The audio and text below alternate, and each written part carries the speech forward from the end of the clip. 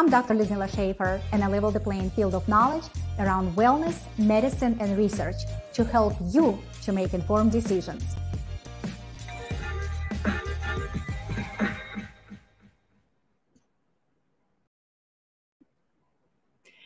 Welcome to the Doctor Connect, where we are connecting through inspiring stories and providing education and information around wellness, health, cancer, medical technology, and leadership. I'm your host, Dr. Ludmila Schaefer, medical oncologist, broadcasting from Kansas City in the United States. All information discussed on this platform does not substitute your medical care. Guests on this platform sharing own stories, experiences, and conclusions. And I would like to acknowledge Her Story channel to bring you the Doctor Connect. And today, we have a pleasure to have a very special guest, Glenn Gardner. He is the president of Gardner Innovation Search Partners, a related executive search firm specializing in assisting organizations worldwide to recruiting technology transfer, intellectual property licensing, commercialization, venture development, and innovation professionals. But most important, there are so many other things we would like to learn today, because our special topic today, the mindset in leadership and diversity. Welcome, Glenn, welcome. Thank you for joining us today. Thank you. I feel honored, and I'm looking forward to chat with yourself and your audience. Well, it is our pleasure, and I've been very excited since May, because a lot of new changes been recently in concept of leadership, in concept of diversity, and we are going to dive deep in so many valuable topics. But I would like for you, can you please start? Tell us your name, your full name, where you're located, as well as a little bit of your story. Perfect. I'm Glenn Gardner. I'm a headhunter. You can call me an executive recruiter, headhunter, whatever you like. We just recently moved.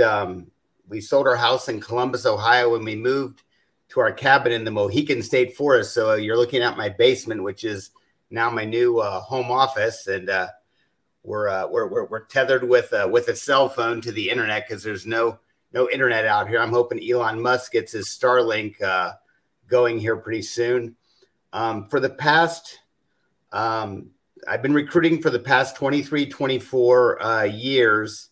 The past 18 of those have been recruiting in the innovation space, more specifically recruiting the people that commercialize intellectual property out of research institutes, hospitals, universities, national labs. And I've had the great honor to actually work all the way around the world, mostly in the United States, but also in the Middle East, Australia, and I've spoke on careers in technology, commercialization, tech transfer in China and in Turkey. That's so overwhelming, but also I will tell you that's because I'm doctor, and the beauty of our conversation today, because you and I, we are coming from different worlds. We are coming from different occupation. We coming from different experiences, and there's so much. And I feel like we have the same thing. We have the same goal to make world better and see how we can help audience and how we can have people out there that basically sit at home, sit on a couch, or maybe looking on their phone and think, that's not me. And my goal today, how can we bring everyone? So anybody who sits out there, they feel like, oh, it's related. I can be part of conversation, and they don't feel that's not me. And I would like to start from see how we can make things united. For example, I grew up on the border of Poland and Belarus. and I came over here about 20 years ago. And back in the days, cancer field and oncology field was mostly man-dominant field. And recently, things changed. Right now, over 55% admission to medical school are females. So it's changing. However, in the corporate world, we are still not there. We are still catching up. So I would like to ask you, what does the leadership means to you? So I guess for just a little background on the male-dominated oncology, my wife's a lung cancer survivor. She's 7 years out. She's doing very good, except for on her bike ride today, she fell over and she scratched her elbow and her knee, but we'll take that all day. 0 doctors of hers were female, 0. And she gets opinions from Ohio State, from the Cleveland Clinic, and then Dana-Farber, where I placed innovation professionals. We actually went out there too, because she has kind of a rare form of, she had a rare form of lung cancer. So when you're in the innovation field, you want to get the most innovation thing. And the other thing, the other discriminatory or reverse discriminatory is, I'd say, of the nurses that we've seen, I'd probably say only 5% of the nurses were male. So I think that's a big gender gap that we need to look at too. So going back to your question, what is leadership? I can't consider myself a super great leader myself, because I run a very small search firm, and frankly, my people are all smarter than me, thank God. So I guess that attests to good leadership. So you should always hire people that are smarter around you, and I really have been very lucky to do that. You're very humble.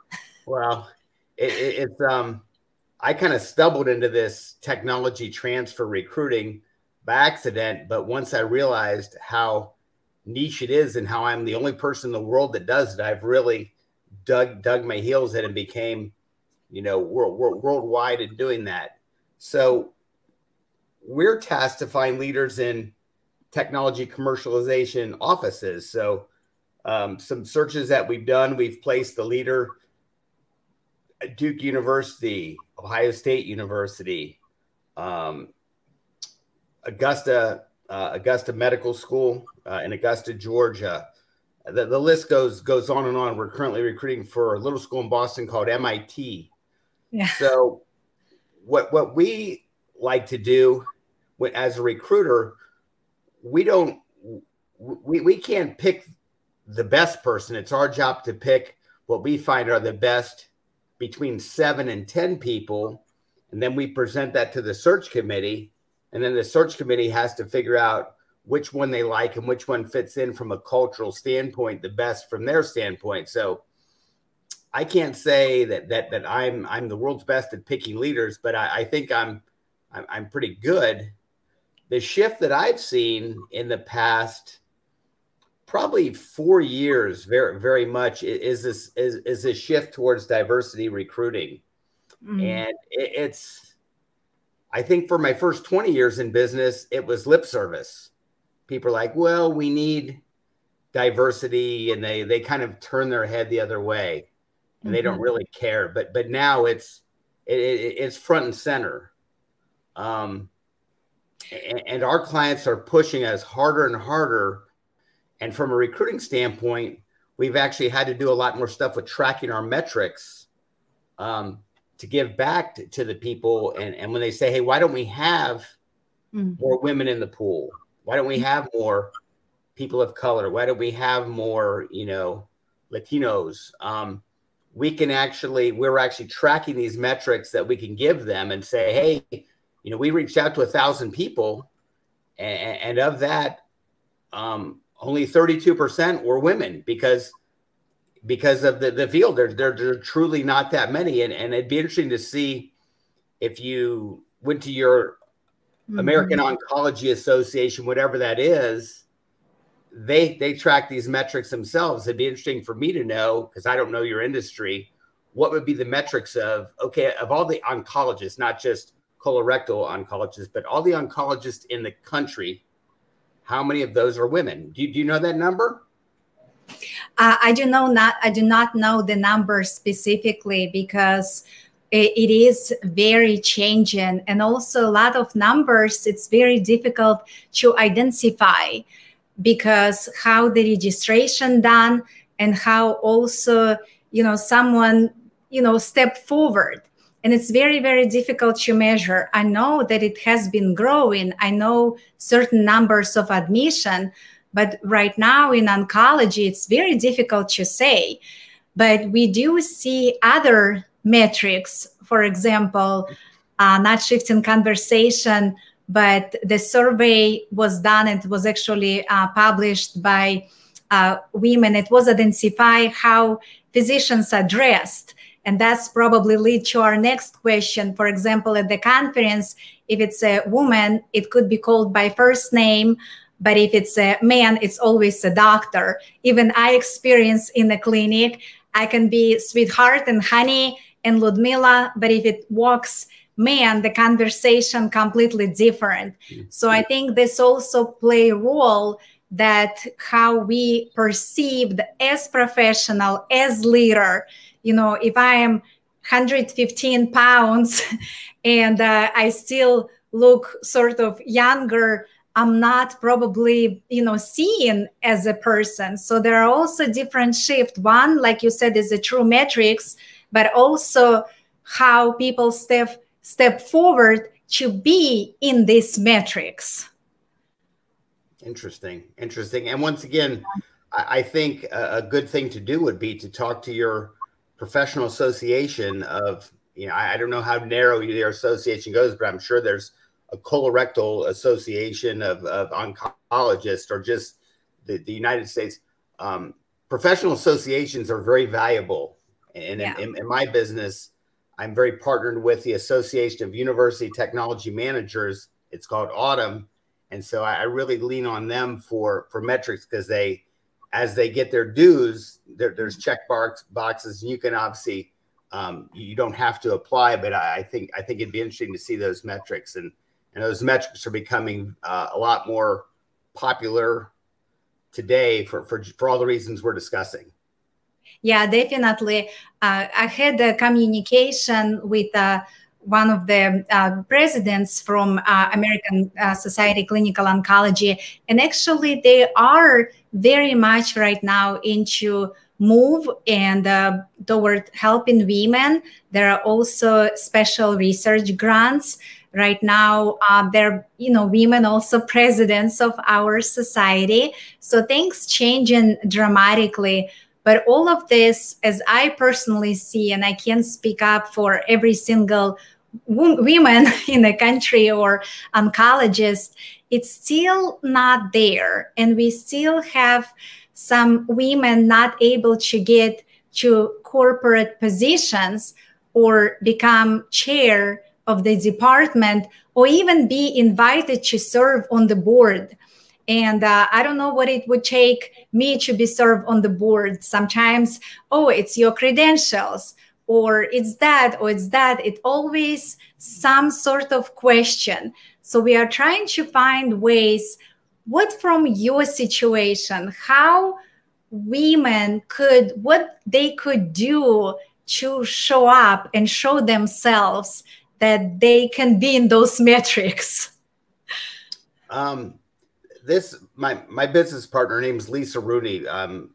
She has a 20-year career in technology transfer before she came over.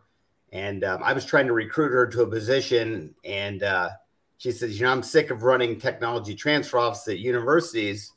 And like a dummy, I says, well, why don't you be a recruiter? Because she wanted to travel the world with her husband. And being a recruiter is a very mobile position with an internet connection and a phone. You can work anywhere in the world. And a couple of years ago, she was in Avignon, France, working just as same as normal. But what we had a discussion the other day, and she does some volunteer work with the Sierra Club, and they were discussing that there's a trend, and we're kind of seeing this, that on a job posting, let's say that you see a job posting from your professional association or on LinkedIn or whatever, or at your university for, chair of whatever the job posting is. She says that the trend that she's seeing, and I'm seeing it too, is men. Let's say the man only can check out of the 5 check boxes. Maybe the man only checks 3. Going to apply anyways. Yes. And what Lisa said, and I agree with her, she says that what she's seeing is that women won't even apply. So, correct. And once again, I'm not trying to, I know these things are kind of delicate situations coming from a white male, but, unless the women checks all 5 boxes, they're not even going to apply. And so on the other side, what's that? I said, thank you for saying this. Do you agree? Yes, I agree. So what I'm saying is, from a recruiting standpoint, we want to see your credentials. We want you to apply, and we want to be the ones to tell you, hey, our client really, really wants these 2 other check boxes. So we're going to throw you back in the ocean till you grow a little more, but we're going to treat you professionally regardless.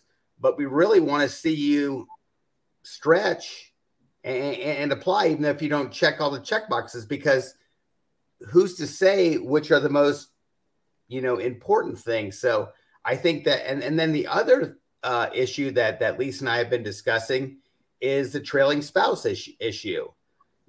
Most doctors, well, in my field, the people I place are typically PhD MBAs, PhD JDs, and PhD MBA JDs. So I recruit some very, very intelligent people, and they're typically married to another very, very intelligent person. So I don't know if your significant other is a doctor or has an advanced degree, but it's very common. So the trailing spouse issue is another big issue that we get, because a lot of the times, that the person's spouse, although I recruit in the tech transfer world, the spouse may be a principal investigator at a university, or maybe they're in pharma and drug development or whatever. So, and then whose career is going to take precedence. So these are all issues that we deal with daily. Yes, and it's very valid point, because there are some men that they can't just basically stand when the woman more successful, and something I experienced personally, but also there are different aspects. I want to step back for a minute, like you said about check boxes, and we hear a concept that they say, well, maybe women, they just not so confident, and they just don't have that self-esteem, and they don't step forward. But I would disagree sometimes, because actually when a study was done and it was published that in oncology, like women, we have a national cancer guidelines. It's a national cancer guidelines. And the physician oncologists, they more adhere to guidelines, and they more adhere to rules. They treat the patient, they follow so strict rules. And I'm not saying that men, they do, obviously very diligent job, but it's just interesting how the studies show. And guidelines, we always say guidelines are guidelines. And it's just guide, but we have to go with personalized treatment. But also there are some other studies done when women actually do physician notes. They stay longer, they fill out the boxes longer. So how do we find this balance, that if woman feels that if I don't qualify to check 5 boxes, I kind of lower my self rank. I put 3 boxes and I do. And what if they start feeling, oh, I can just apply, I don't have to check all boxes? How do we find that balance? Boy, that yes, I know. It's so that one's above my pay grade. No. I really don't know, but this is why we want to recruit a diverse group, because yes, because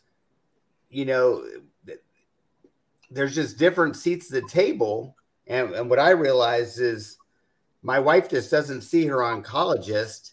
It goes back to the tumor board. That's what I've learned about being in the patient as a caregiver. And I don't know all the people that are at this tumor board that's discussing my wife's lungs. And so I want a diverse group of people on the end, because they're going to see things from a different way. And they may have, you know, what I think that, you know, what I've seen is this diverse background. It's been proven time and time again that if you hire a diverse team, that you're going to get much better results.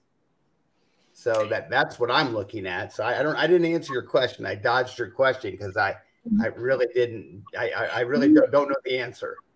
You did answer, and I'll tell you why. But before I do this, Glenn, my sincere sympathy, and I hope your wife does well. And thank you so much for sharing such a vulnerable story. It is not easy to discuss, and especially when we speak on such topic how leadership. So thank you so much for sharing. And we all wish that your wife, everything go smooth and she has all innovative treatment, and if not, then the most perfect, smooth surveillance follow-up. So thank you. It's just surveillance now. So she's doing well, and so, you know, everybody from Dana-Farber, Ohio State, your phone. Yeah, excellent. No problem. Yes. Thank you so much for saying this. But why I'm saying that you did answer my question, because that's what I was leading to.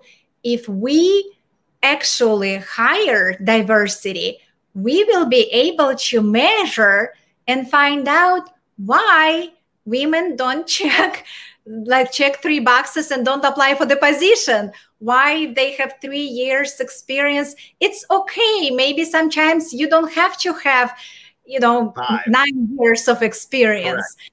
So that's probably, do you think that makes sense? Absolutely. From a recruiter standpoint, we're just, I don't know how to ask my candidates. You know, we say, hey, you know, we're equal opportunity employers, and we want to hire diverse fields, but when we send out the email and leave a voicemail with the people, you know, I can't control the things from there. I'm just trying to give people very compelling reasons to, you know, apply. And it's what's important to us is the clients we work with, and, you know, recruiting for universities like MIT, that's a real, you know, benefit, because then a lot more people will, but maybe they'll be intimidated by it too. Yeah, and that brings us to concepts. So one of the concepts that I really admire, and I would love to get your opinion from Bob Chapman, it's a human leadership, that when he speaks about, at the end of the day, when employee or, you know, anyone who works for any organization or for someone, when they go home, ultimately, they're mothers and fathers and sons and daughters. And by having them being valued and cared at work, it actually brings them more joy and a better quality of life with the family. So that concept of human leadership and everybody matters really important to me. And I wonder, what's your opinion? Well, you know, I'm here. You've got an MD. You've got to specialize in oncology. I mean, I'm just a recruiter. I was in the Navy in the nuclear power program. I have a mail order degree, you know, from a school, basically. No one's ever asked me for my degree. So I have this very narrow skill set, and everyone I deal with is a PhD, MD, JD. I mean, one of the guys I recruited, he was president of his college class. He had a JD from Notre Dame, and he was just finishing his MBA from Wharton.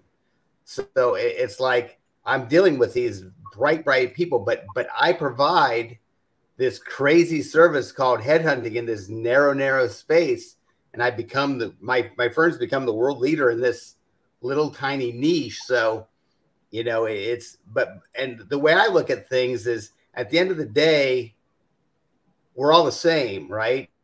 You want to go out to a nice dinner with your partner, or you want to go on vacation to a nice sandy beach. We all put our pants on one leg at a time. And you want to be treated professionally, and I want to be treated professionally. At the end of the day, that's how I view my job. You know, even if when I'm dealing with these candidates, what I tell people is, you may not get the answer you want to hear from me, but you'll get an answer yes or no, and you'll always know where you'll stand. And I'm going to treat you professionally. So that's my mission. That's how I lead this firm. You know, I always say when I'm doing a search, what I always say in my business, if you just return your emails, you return your phone calls, you get up every day and you work for your, thank goodness in my field, only 6 to 8 hours. You probably have to work 12. I'm sorry about that. But, you know, at the end of the day, if you just return your voicemails and you tell people where they stand, good, bad, or indifferent, you'll have a very successful career. So one message for, you know, women who are listening us right now, what would you recommend? So we return emails, we polish CV, we don't have to check 5 boxes. We can check 4. Let me put a little bit higher standards. So who is listening us, they know they still have to work. And can you give us maybe 3 tips for women that hearing us right now? Yeah.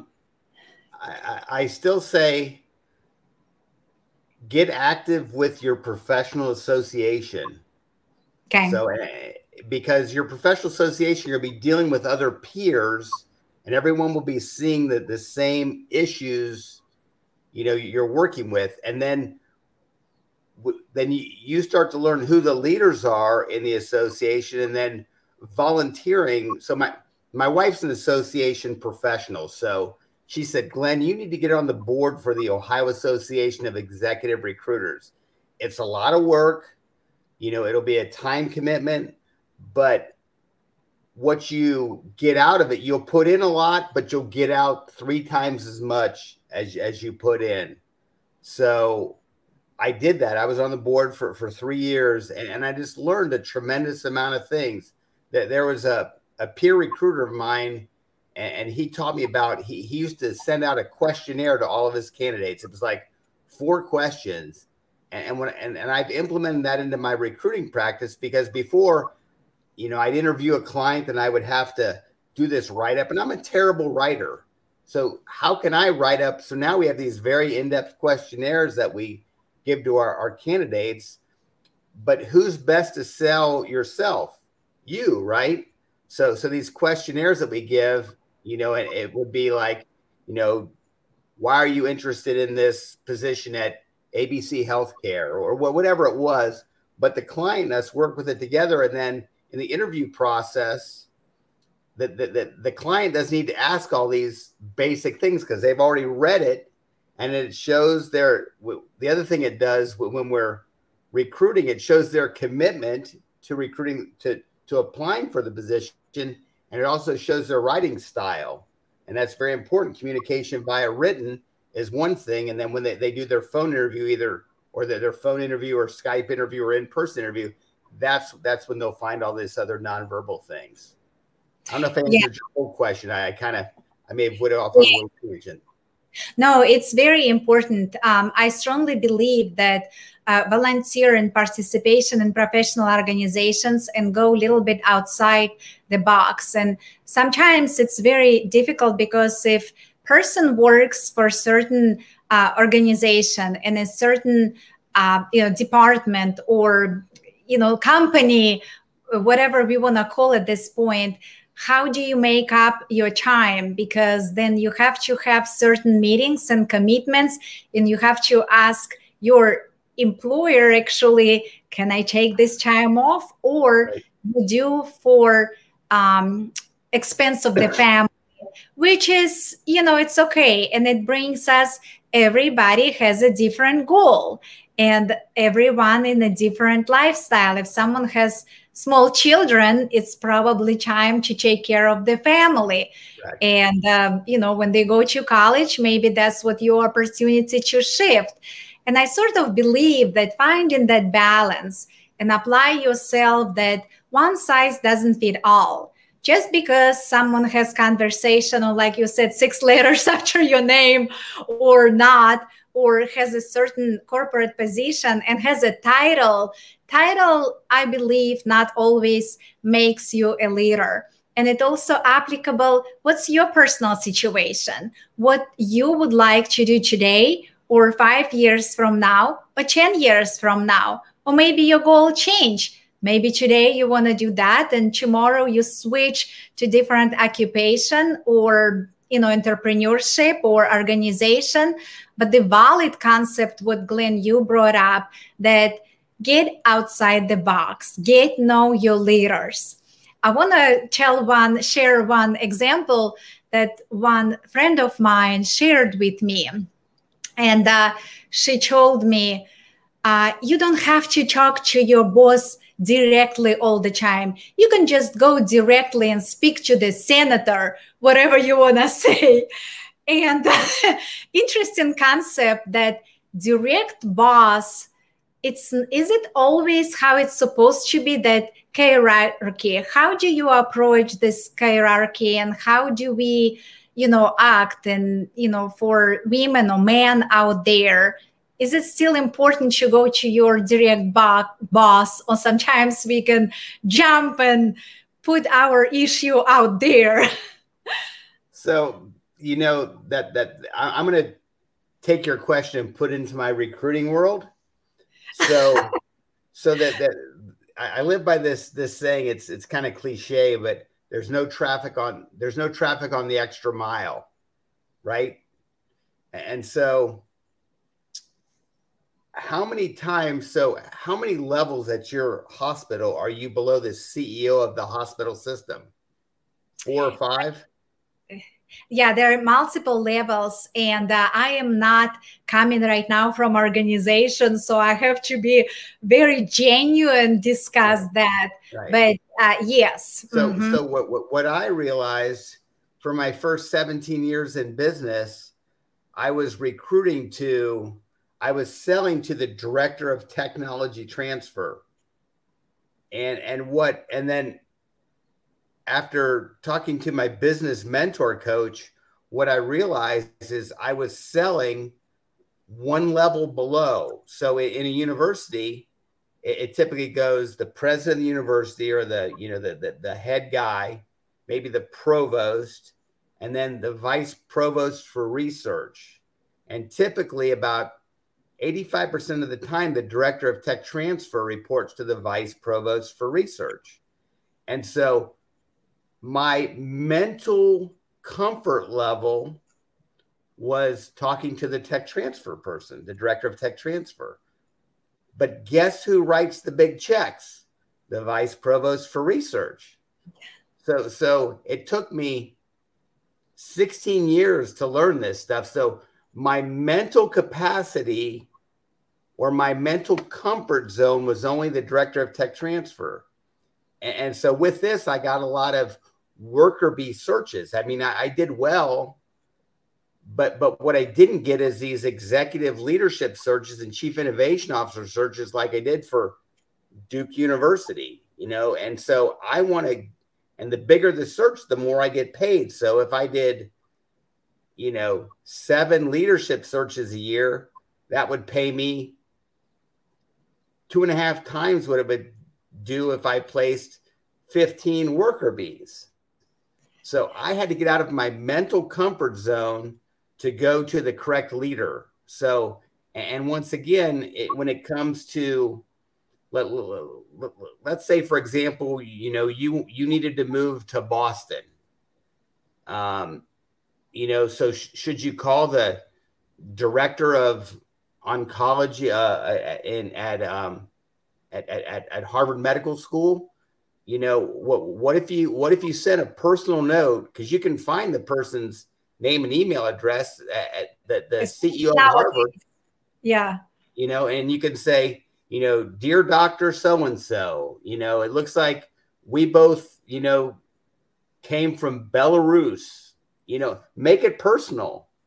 And they don't get these leads. I mean, how many times do you get a personal thank you note, or do you get a personal note that says, I'm in medical school at so-and-so. I want to be a gastrointestinal, blah, blah, blah. I'd love to shadow you. I mean, how many of those emails have you ever got directly? None, well, two? I will tell you that in the past, actually, we did get, and people were even writing note. And I personally, when I even, applied a long time ago, yes, we personally handwritten note. But in nowadays, absolutely not. And in nowadays, it's all pre-populated. So I think you brought a very, Glenn, important point. We have to be, very personable. Just because we are having, Zoom interview or whatever that computer thing right now, even on all platforms, there is a person on the other side, right? And so if you really want to get to the person, yes, could create a very nice, well-written piece and send it FedEx with signature. Yes, FedEx with signature. That he'll get it, and you'll get a response. You want me to give you a funny story about this? When I did it was a long time ago. I was recruiting for Bank One. So Bank One is now JP Morgan Chase. So I was just one of an army of probably 20 recruiters. So this guy sends an email to this chief information officer for Bank One. The chief information officer of Bank One was probably a $5 million position, right? His name was Austin Adams, very, very high level. So I saw the email. It went from this network administrator, this $45,000 a year network administrator, to Austin Adams. And it went from Austin Adams to the VP of recruiting. And then that email went to 20 different recruiters, everybody. And so I didn't know if this was Austin Adams' nephew. Yes. I didn't know, right? So do you think I called this? This guy had nothing to do with the field I was recruiting for. I called him. I interviewed him. I sent the results of the interview back up to my boss, Brian Moore. It's called getting referred down the food chain. Yeah. Did that help? Yes, it does. It does. I mean, that's an absolute truth. I couldn't make that one up, right? Yes, yes. That's why we always have to be very careful. And luckily, actually, right now, the world sort of, we're able to speak about it and we're able to laugh. But when you get in this situation, I bet it's not funny at all. Yeah, it was just, I just knew I had to, I didn't know if he was Austin's nephew or kid. I didn't know. So I just treated him professionally. I interviewed him, told him he wasn't a fit for my department, sent the results back up to my boss, and he sent it up to Austin Adams. Yeah, excellent. Well, thank you, Glenn. So with that, we're just going to make 2 seconds break before we switch to a different topic. Once again, everyone, thank you for joining us. Today, we have our special guest, Glenn Gardner, and we are enjoying to discuss the conversation in the leadership. And I never thought that actually conversation in the leadership can be so enjoyable. So we will be right back. Thanks.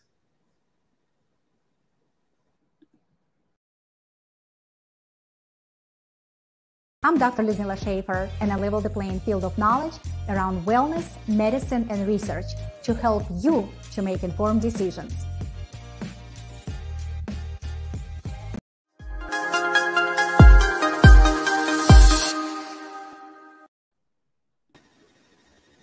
All right, so we are back. We are back at the Doctor Connect, where we are connecting through inspiring stories and providing education and information around wellness, health, cancer, medical technology, and leadership. And with that, we would love to continue our conversation with Glenn Gardner. Glenn, thank you once again for being here. We are learning so much about leadership and different values and how women should apply to expand themselves, answer emails, calls, expand your professional leadership, identify what's your faith. And now I also would like to share for the conversation, we have movement. It's a lot of women right now, established medical organizations, professional organizations, groups, book clubs, you just name it. And I have not recently actually heard that there is a men organization or men's book club. And I'm sure there have been, and you probably experienced that more than I have done. But can you tell a little bit what we can do so the men don't feel that they're abandoned right now in all this movement? Well, that's a touchy question for me, because I truly feel there's reverse discrimination going on right now against men. I'm seeing it from my seat as a recruiter, because my clients are pushing so much for women. And thank goodness my business partner, Lisa, is she's the face with our clients. And she's a little bit more diplomatic than I am, but it's a very touchy situation right now. I feel that some of my clients have taken this too far. I had one client, they only wanted people of color, and they said that. And I didn't think that was right, but I shut my mouth, and then we found them a great gentleman, a person of color. But I think they at the end of the day, I want to present great people, and I want to let them select. But it's my job to include a diverse slate of candidates. So I think the pendulum has shifted very far right now, and I'm just doing all we can do to keep that. I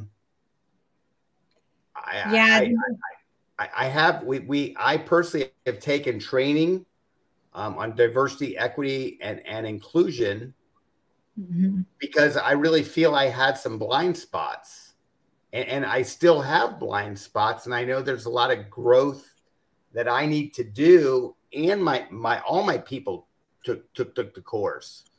And so, but I think that I'm probably, because I have a team of women that I work with, so I think that they probably have coming from a different seat.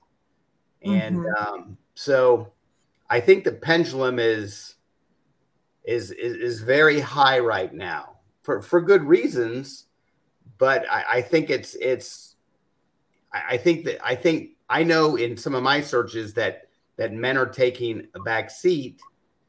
But I think that the client is slowing down the search process to really interview women and other diverse people. The other thing that is a little bothersome to me, and in the medical profession and in the university profession, Asians and Indians, that's a diverse class. And my clients, what do you see? What's your view on that? Because my clients do not see Asians, and I mean, not all of my clients, but some of my clients, they're not counting them as diverse candidates. And I think that's wrong too. These are my personal opinions too. This has nothing to do with my clients. Want to comment on that? Yes. So I've been on the campus of MIT only a couple of times, and even then not for professional reason. However, being on a campus, I identified that, when we see, population like that, that's probably some university is not diversity. And also, how do we identify, where the person coming from versus, let's say, how they look? And it's a large countries. And for example, when I apply, and if I don't speak, no one consider me as a minority, but actually I am. With my accent, I'm from country with a 9 million population, and I don't have a tribe to lean on versus the other. They have organizations, they have company meeting. So how, what tribe do I belong? I'm not belong here, but I'm not belong there. Right. And that's why I'm stepping forward, because I know that there are a lot of people out there, and I'm not only speaking in the United States, but we talk about Europe and Africa and Australia and New Zealand, that they are there at home, washing dishes. That's what we're supposed to do, right? We women, we're supposed to wash the floor, wash the dishes, take care of kids, do everything, and be successful in career. And even then, it's not good enough. So how do we, identify? Because yes, some of it it's not, but I know there are some sitting out there that they are true minority and not necessarily from Asia or India, but other countries. And we want for these people, men and women, step forward, because they might have skills that no one really seen. And for example, for me, if I may switch a little bit and share my story. So when I came here initially, and serendipity happened, so I was invited to the United States, and then later I moved here. And I called one doctor in the beginning, and I told her that I would like to be an oncologist here. And she told me, she was from California, and she told me, there is no way, absolutely impossible. You don't even speak appropriate English, and you have an accent. So that was my very first step, learning here how to get my board certification. But, right now, if I walk in the room, any patient, the other day I heard, oh, here is glamorous doctor. But my life was not that glamorous. So I am stepping forward, like you said, for Asian and other countries that they probably not really minority in some extent. Right. And we also have to balance. And how do we pull forward other people? Yeah, and in the world that I recruit for, an academic technology transfer, it's really interesting because in the United States, tech transfer, we were kind of, the United States was kind of the forefathers of this, but people in the UK have a very different approach to this, and it's more of a consultancy, and they do a lot of things different with industry partnerships. So I'm trying to get, this is a different diversity thing, but I'm trying to get my clients to sponsor visas to get these people from the UK, and the people in the UK are paid at a lower rate than the United States, so we can get this great talent over here to the US. But then it brings up a whole other issue with visas and with the government and visas, which brings up a whole other, ball of wax. And then universities have import-export controls, and then with the things in China and trade secrets. So it's another difficult topic to discuss. But like you said, is, I recruited this, I guess it's a Polish-American guy to Cornell University. And he's just not, so he came from Poland. He was in industry. He worked for Pfizer, and then he worked for UCLA. So he had a very nice, diverse background. I'm not saying he was great because he was Polish, but he's just really set the world on fire at Weill Cornell Medical Institute in New York City. And, I think his diverse background helped. And he's from Poland too, just like you. Well, on the other hand, I will tell you that we don't really want to bring, just because it's diversity, we also want to keep qualification. And a lot of times, what I notice, and it's a little bit with other application, that, if you from certain diversity, there may be a little bit less credentials and then taken for that position. And I think, we as a society right now, probably we have to give chance people, but also, not to lower our rank. And if you require 5 boxes, then let's move people with the 5 boxes forward. You just said something really important. So give people a chance. And that's what I'm telling my clients. I was like, you know, you need to, let's say that this position doesn't check all 5 boxes. How do we get an internship program? How do we get some kind of a growth path that we can take a chance and bring in these junior people and get them in a program? And I know Google's done, you know, Google has all, because they have all the money in the world, that they have these initiatives that they can do this, that they're recruiting these diverse people and putting them into training programs. And with our professional association, Autumn, they have a foundation that they're giving scholarships to these underrepresented people and other countries to get them in the business. So that's the other thing is where are your feeders coming from? How can you start feeding this pipeline? And my daughter was in career services at the vet school at Ohio State University. You talk about a very lopsided field. I think in the vet school, I think it's like 85% women, 15% men. And so when they go to admissions, that my daughter was on the admissions board, you know, that they have a ranking system. So if you're a male, then you get extra bonus points to get into vet school. But once again, just the opposite problem we're talking about here. Yeah, and it's you know, very important now. We even made it more broad, because I learned that you served in the U.S. Navy for 6 years, right? Mm-hmm. And you were Navy nuclear instructor. Is that correct? Yeah. So how is diversity in the Navy right now? Well, you know, when I was in, there was no women on submarines. There were, I think there were very few.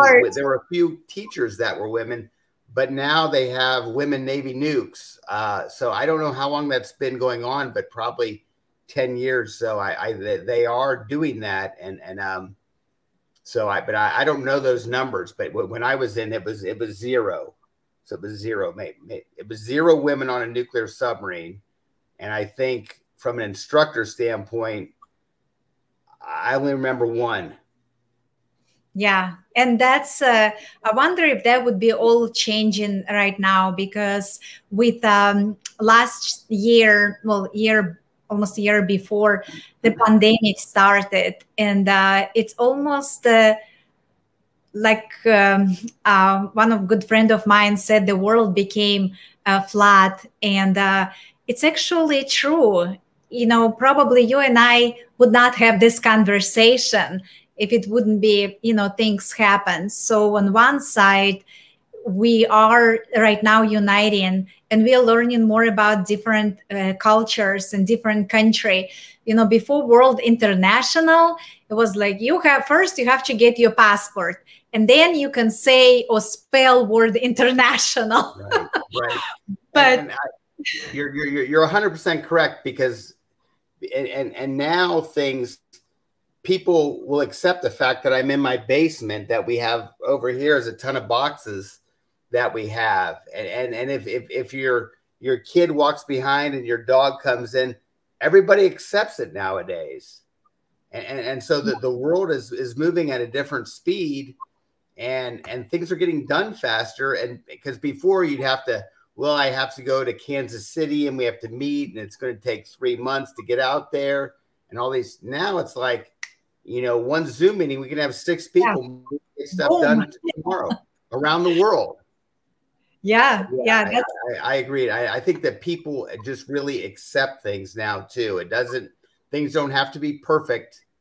And, but people are getting a lot more stuff done, and I guess go buy Zoom stock, I guess, or whatever it is. That's right. I've been enjoying so much conversation with you, and we also learned so many valuable points, Glenn. And unfortunately, we come into the top of the hour, and before we have still 5 minutes, and I would like to give you, if I may, permission. We gave some advice for people who they're, sort of at home or maybe working and who are not seen. And we want for women to be seen, for some men to be seen, but also let's give maybe few tips, and I'm giving you permission. It's my show. I'm giving you permission. What maybe 3 tips we can give to leaders out there? Well, I think I gave one tip, get involved with your professional association. To get more, you have to give more. And it looks like you're doing that too with this wonderful program. It's a very professional platform too. I'm quite impressed.